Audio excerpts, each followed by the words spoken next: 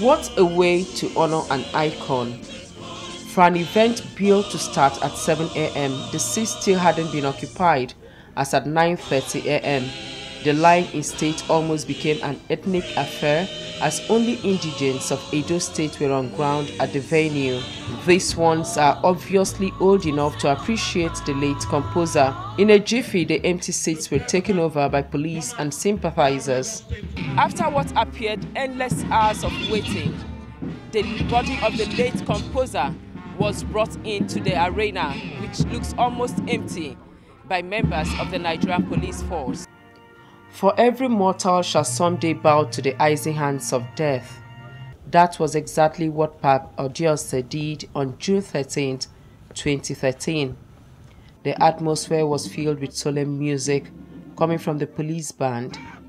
Emotions flowed freely from the widow and other family members as the preacher read from the Bible. How many of you want to die? If you don't want to die, how do you get there? With the theme Be Prepared, Elder Amos Akitunji of the Redeemed Christian Church of God called on all present to see death as a necessary end. Ecclesiastes chapter 3, verse 1, the Bible let us know there is time for everything. Time to be born and time to die. Speaking on behalf of the Inspector General of Police, Assistant Inspector General of Police, Mamman Safe said the police has lost an icon who was one of the pillars of the police band.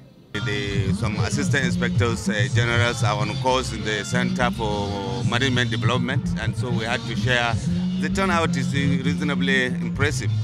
Anthony, son of the deceased, played the national anthem, giving it a completely different and classical feel.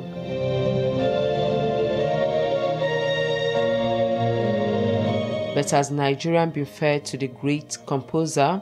I know that from the stories that have already been around for the last few years that there were various things that he wasn't acknowledged for. In 1978, based on adverts in national dailies requesting for musical composition for a new national anthem, Pa Benedict Odiase sent in his composition and it was adjudged the best by the Supreme Military Council. However, it seems after over 30 years, Nigeria is still struggling to achieve the words of the last stanza of the anthem, one nation bound in freedom, peace and unity.